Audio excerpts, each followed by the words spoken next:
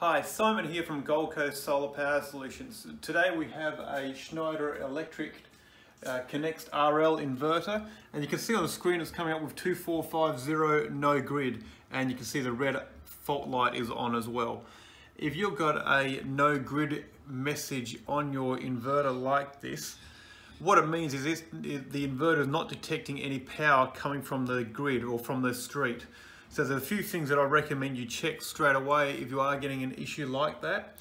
One is to check in your switchboard that the solar supply main switches turn on, and also make sure your normal supply main switches turn on as well. And if the normal supply main switch isn't turned on, you probably don't have any power at all. And make sure obviously you don't have a blackout as well at the time, because if there's a blackout happening in your area, then the no grid error is going to be expected. It just means it's not detecting any power from the street. So if you check the solar supply main switches on, you've checked that you're not experiencing blackout at the time, and you may also have beside your inverter an AC isolator like this. So you want to make sure that's in the on position as well. You see up is usually on with a circuit breaker, so that's in the on position there, off is down there. And also you will want to make sure that the AC connector into the inverter is in there tightly, just to have a visual inspection, make sure it doesn't seem to be damaged or anything like that.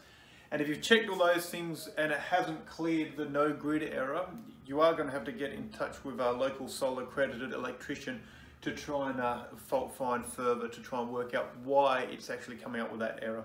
It could be a problem with the cabling in between your inverter and the switchboard. It could be a problem with a circuit breaker. It could even be a problem inside the inverter, and they'll have to fault find to work out exactly what's causing that. If you're on the Gold Coast or in Southeast Queensland area, don't hesitate to get in touch with Gold Coast Solar Power Solutions. We can certainly help. Thanks for watching this video. I hope it's been helpful for you.